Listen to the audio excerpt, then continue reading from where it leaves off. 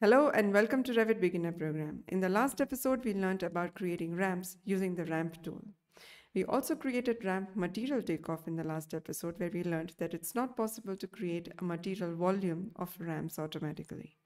The material area that we are going to get is also the gross area of all the surfaces of the ramp.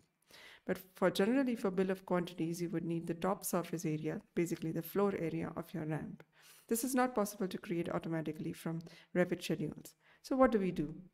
The alternate approach of creating ramps in Revit is to use floor tool.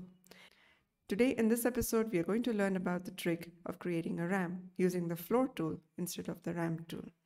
We'll also check if the quantities issue can be resolved if we create a ramp using the floor tool. Let's get started.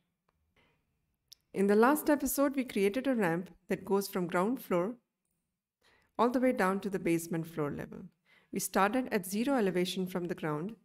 We stopped at a landing which was at minus 1.4 meters elevation.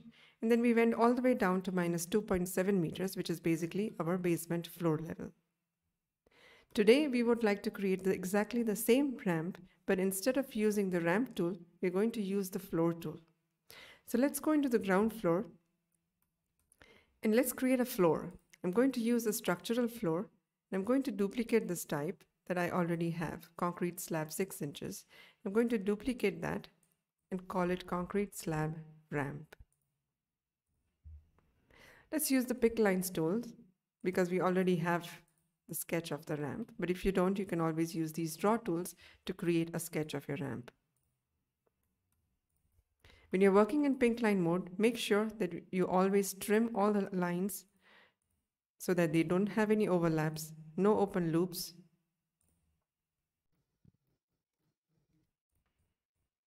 That looks great. Let's finish that. Currently, this floor is at 0 elevation from the ground floor, and it is completely flat. I'm going to hide my previous ramp so that we can see our floor very clearly. When you select your floor, you will have shape editing options.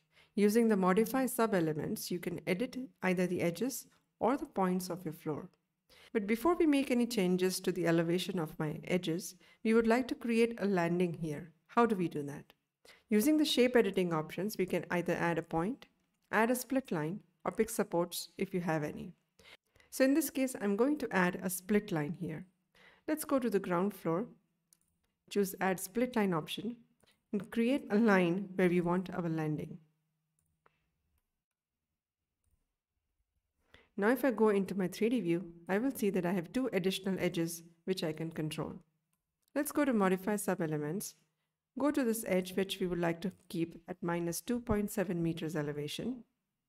Now let's select all the edges and all the points situated at the landing area and change the elevation of all the points at minus 1.4 meters, which is the elevation of our landing. Now we're going from 0 elevation from the ground floor to minus 1.4. And from minus 1.4, we are going down all the way to minus 2.7 meters. And we have created exactly the same ramp that we created using the ramp tool in our last episode. When we select this floor, you can already see that we can calculate area and volume of the total ramp that we just created. We can also go into our schedules and create a material take of our floor.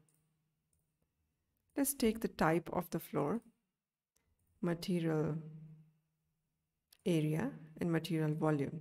And let's check whether we are able to calculate in a schedule or not. There we go. So we have concrete slab ramp type of floor, which has this much area and this much volume.